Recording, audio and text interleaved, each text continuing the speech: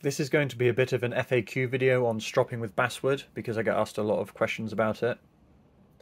I'm not going to be doing a stropping tutorial here, but I will talk about how your technique might need to change to adjust to basswood. To start with, one of the questions I get a lot, which is very reasonable, is why would I strop on basswood? And most importantly for me, I achieve far better edges when I strop with basswood versus when I strop with leather. It's a fairly non-compressible substrate, so you don't have to worry about the surface licking up against the apex and convexing more than you want or rounding the edge. I find when I strop with leather, there's a bit of a bell curve in sharpness for me, so it starts off at like kind of a certain level, and I strop a bit and it gets much keener, and then I strop a bit more and it kind of stays the same, and I strop a bit more and it gets worse and worse.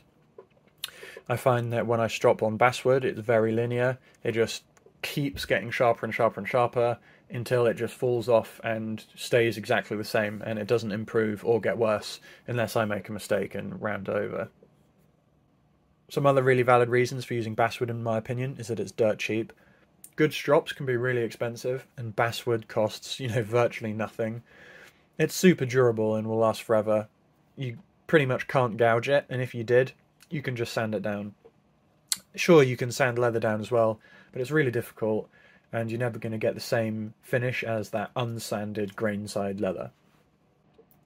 Basswood is also really easy to refresh. Just scrub the top with a pencil eraser to move the swarf and just reapply your compound.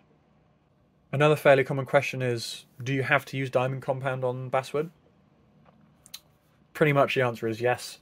The waxy bar compounds don't really work. It's difficult to apply the bar to it, and then you have too much of the waxy carrier left on the surface and it disrupts the draw of the strop, and also they're just not very good. So just use a diamond compound, and if you don't want to, then stick with leather. Another big question that people always assume they know the answer to is, can you strop a convex blade on basswood? And the answer is actually yes, you can. Stropping for performance only really requires that you abrade the apex. You don't need something that will form to the full convex of the blade. So you could just strop this like you would any other knife, and you'll have no issues. If you want to polish the full surface, then you can use these like a puck and just scrub sideways like that.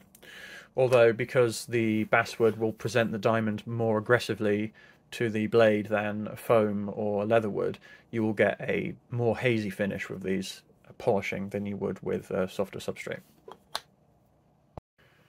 This last question has a really obvious answer, but it gets asked all the time regardless, and that is, do I have to strop at a steeper or a shallower angle than the one at which I sharpened?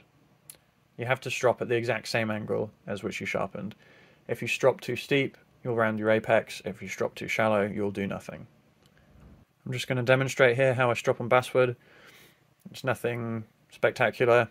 It's going to look exactly how you would expect, but I know some of you will want to see it anyway. This is not a tutorial video, so if you want to see some step-by-step instructions, I suggest you dig out one of my other videos. But you can just compare that to this video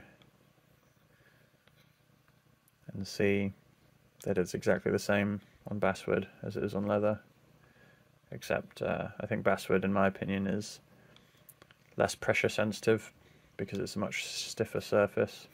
But that still doesn't mean that you should just go applying lots of pressure to it.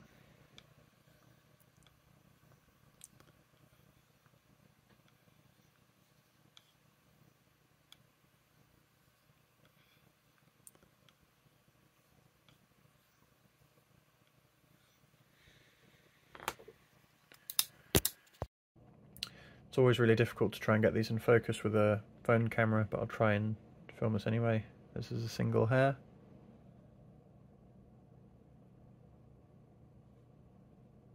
I cut it straight in half.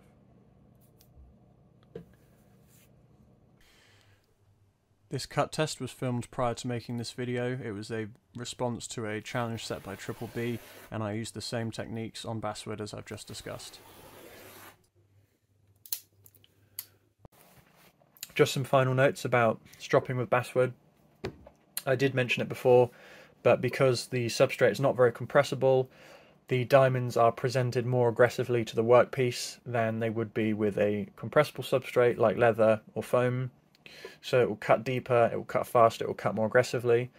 So if you go a little bit more advanced, it's feasible that you can use the same grit compound to have a progression with substrates. So you could start with basswood, move to leather, move to foam, and that would give you a finer scratch pattern as you went and a cleaner finish. I very often will do all of my kind of like heavy stropping on basswood and then do a couple passes at the very end with a foam. Potentially add a tiny bit of micro convexity in there. And that works kind of great for me, so that might be something that you guys are interested in trying.